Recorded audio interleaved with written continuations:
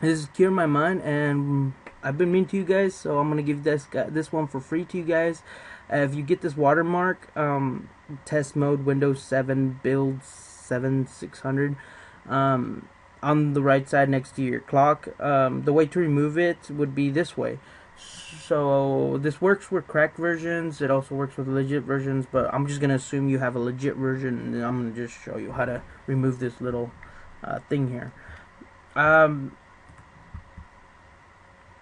This is all due because I've been a little mean to you guys and stuff. So we're gonna go ahead and download. All this information is gonna be in the bottom video of the description. Just click on more and you can come to this page. If for some reason the links do not work, just let me know and I'll upload them to Google, and we can thank whoever made this sweet little program. So once we do, we want to back up this file just in case.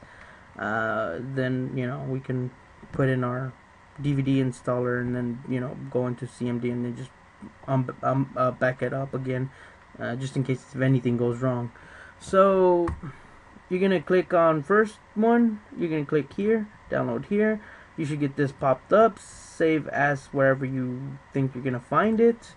Once you do, you're gonna go to that folder and then you're gonna extract it. You're gonna see these four things there. The readme, that's the English readme, and that's another language. I don't know which one it is.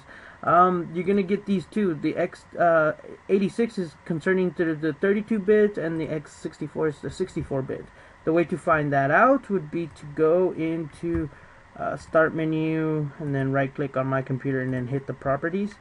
So you should be prompted with this, and I should tell you system type X64-bit operating system. If it tells you 32-bit or something 86, as long as it's 64, then you use a 64-bit. So once we know what that is, we're going to use a 64-bit. We're going to run as administrator, and then we're going to click yes. I'm not going to run it because I've already run it. You can basically type the letter Y. It doesn't have to be capitalized, and you're going to hit enter.